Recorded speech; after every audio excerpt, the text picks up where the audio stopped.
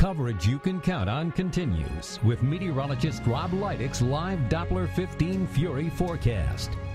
We'll get to your forecast in just a quick minute, but first, tonight will be an extra special night across much of the world. A total lunar eclipse will mask the moon's face for more than an hour. An eclipse is special all by itself, but tonight it will also be a supermoon.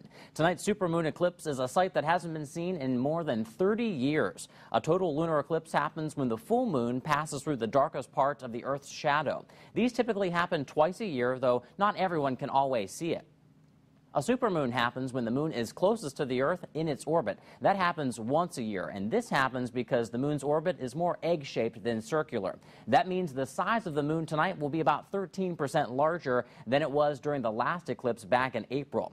Tonight's supermoon eclipse will last a little more than an hour and will be the last total lunar eclipse visible anywhere until 2018. People all over the world, including right here in northeast Indiana and northwest Ohio, will be able to see it. So set your watches. Optimal viewing time should be right around 10:11 Eastern time tonight, and the weather isn't looking too bad for viewing either. Take a look at the forecast for the supermoon eclipse tonight.